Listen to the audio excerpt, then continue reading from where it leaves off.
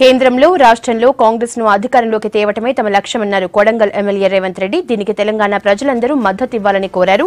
రంగారెడ్డి జిల్లా చేవెళ్ల నియోజకవర్గానికి చెందిన పలువురు టీడీపీ నాయకులు, కార్యకర్తలు మాజీ హోంమంత్రి సబితా ఇంద్రారెడ్డి సమక్షంలో కాంగ్రెస్ లో చేరారు. కార్యక్రమానికి చీఫ్ గెస్ట్ గా హాజరయ్యారు రేవంత్.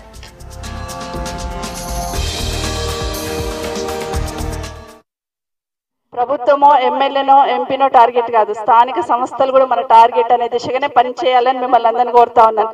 ఎందుకంటే మీకు అందరికీ పదవులు ఇచ్చేది స్థానికంగా ఉన్న ఎంపీటీసీలు కావచ్చు, సర్పంచులు కావచ్చు, వార్డు మెంబర్లు కావచ్చు, ఇవన్నీ కూడా కాంగ్రెస్ జెండా ఎగిరేటట్టు పనిచేయాల్సిన అవసరం, ఆవశ్యకత ఉంది అని మాత్రం మీకు అందరికీ మరొకసారి మనస్ఫూర్తిగా కోరుతా ఉన్నాను.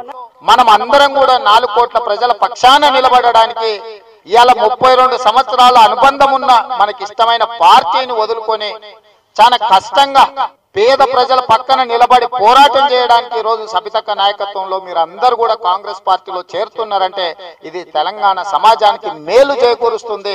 తెలంగాణ సమాజం అభివృద్ధి పదం వైపు నడుస్తుంది. కాబట్టి మీరందరూ మనమందరం సబితక్కకు, ఇంద్రన్న కుటుంబానికి వెన్నుదన్నుగా నిలబడి కాంగ్రెస్ పార్టీ తరఫున కాంగ్రెస్ పార్టీ వేదిక మీద పోరాటం చేద్దాం.